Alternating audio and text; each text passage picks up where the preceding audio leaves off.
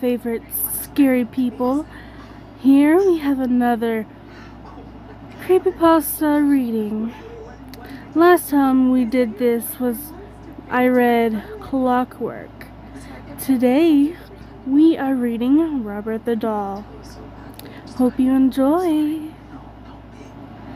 In the late 1800s, Thomas Otto and his family moved into a mansion at the corner of Easton and Simpson Street in Key West, Florida, now known as the Artist House. The Ottos were known to be stern with their servants, sometimes even mistreating them. It was the treatment of one such Hilton servant that provides a twist of the story. This woman was hired to take care of their son, Robert.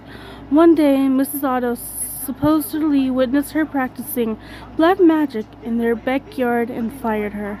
Before she left, the woman gave Robert a lifelike doll which stood 3 feet tall, had buttons for eyes, human hair, believed to be Robert's, and it was filled with straw. That doll resembled children were not unheard of during this time, but this one provided to be special. Robert named the doll after himself and often dressed it in his clothes. Robert the doll became his trustworthy companion. He took it with him on shopping trips into town. The doll had a seat at the dinner table where Robert would sneak it bites of food when his parents weren't looking. Robert would even be tucked into bed with the boy at night. Soon, this innocent relationship took one strange nature. Soon after, Robert chose to be referred by his middle name, Jean. After being scolded by his mother, he told her that Robert was the doll's name, not his. Jean was often heard in his toy room having conversations with Robert. Jean would say something in his childish manner, and response could be heard in much lower voice. Sometimes Jean would become very agitated, worrying the servants and his mother. She would on occasions burst to him to find her son cowering in the corner while Robert sat perched in a chair or on the bed glaring at him. This was the only beginning. Household objects would be found thrown across the room. Jean's toys turned into multiplied, and giggling could be heard. Whenever these unusual acts took place, Jean always said, "Robert did it." The boy took the punishment, but always insisted that the blame was Robert's. As the mischief grew more and more, servants took their leave as new ones were hired. The Otto's relatives felt it was time to do something. With the recommendation of a great aunt, Jean's parents removed Robert from his care and placed him in a box in the attic. This is where he resided for many years. After the death of his father, Jean was willed his boyhood house. He decided to live in the Victorian mansion with his new wife. Jean had become an artist and thought the house was specialist and would provide a place for him to paint. He went to the attic and dusted off his childhood toys. He became attached to the doll. Despite his wife's displeasure, Jean would take the doll along with them everywhere they went. He even sat in his favorite little chair while Jean and his wife slept nearby. The turret room became Robert's domain after Mrs. Otto moved him out of the attic into the attic.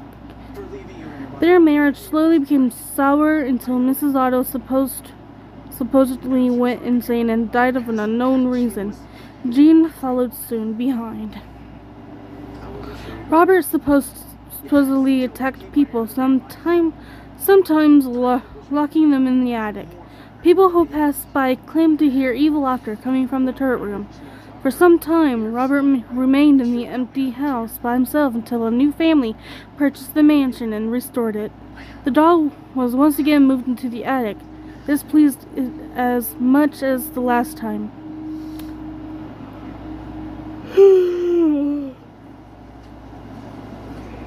The doll was often found throughout the house. On one certain night, Robert was found on the foot of the owner's bed, giggling with a kitchen knife in hand. This was enough to send them fleeing from the home.